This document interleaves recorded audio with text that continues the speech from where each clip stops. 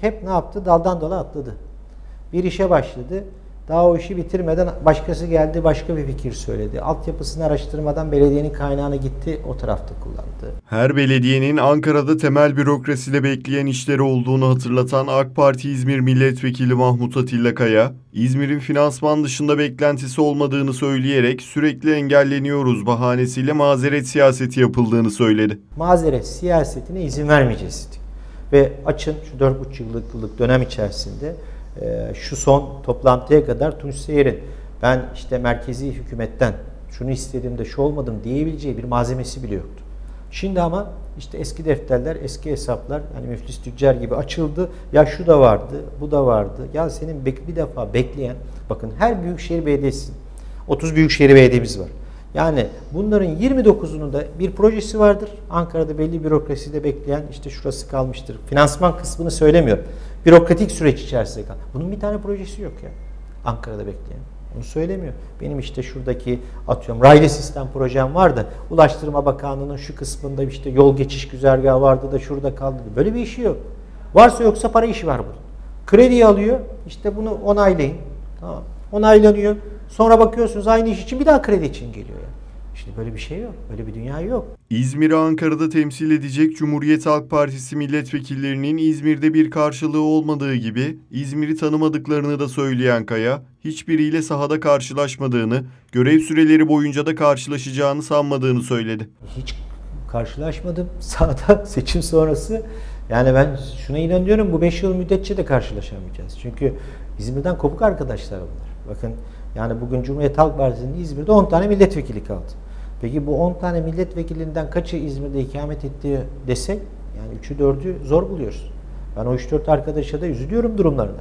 Yani şimdi bunlar öteki kişilerin kontenjandan yazılan bu isimlerin ve İzmir'de bir karşılığı olmayan ki lafa bakınca Yüksel Taşkın yani Atatürk'e hakaret etmiş bir isim diyor ki ben geldim gördüm ki İzmir'de çok büyük karşılığım var. Bir de bunlarda öyle bir ego var ki, öyle bir kibir var ki hatasını da kabul etmiyor. Yani diyor ki Atatürk'e bu ırkçı diyerek bakın hakaret etmiş bir isim. Ya ben dolaştım bana İzmir'de işte sen Atatürk'e hakaret ettin bu lafı söyledin diye kızan kişi görmedim diyor. Hatta tam aksine karşılığım olduğunu gördüm İzmir'de diyor. Yani şimdi bunları ben İzmirli hemşehrilerimizin vicdanına havale ediyorum. Harmandalı katı atık depolama alanında yaşanan çevresel zararı yakından takip ettiklerini vurgulayan AK Parti İzmir Milletvekili MAHMUT ATİLLA Kaya, İzmir Büyükşehir Belediyesi'nin Veysel Eroğlu'nun Orman ve Su İşleri Bakanlığı döneminden beri bir adım atmamasına tepki gösterdi. Veysel Bey'in daha bakanlığı döneminde Veysel Bey'in Sayın Eroğlu İzmir'den aday olduğu dönemde Aziz Bey'le de mutabakatları da vardılar yerlerle ilgili biliyorsunuz çöp toplama. Olmaz dedi. Bakanlık olarak da yetki ondaydı. Al dedi buraları. Karşıyaka'da şurada burada bu noktada yer konuları da halledildi. Veysel Bey'in üzerine Bekir Bey ondan sonra iki bakan daha geldi yani.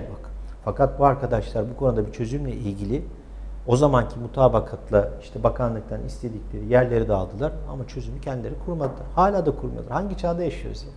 Arada mesela özellikle Sayın Soyer şu çevrecilikten konuşunca inanın insan artık tüyler diken diken oluyor ya.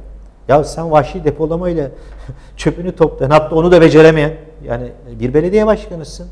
Yok karbon salınımından bahsediyorsun. Bilmem yeşil çevreden var. Ya yok yani işte anlıyor musunuz yani bu kadar bir noktadaki aslında baktığımız zaman bir boşluk. Ama işte burada biz bu konuda geçmişte zaten gerekli onların isteklerinin hepsini yerine getirdik. Artık çözüm noktası da kendilerinde artık bunda bir çözüm versinler.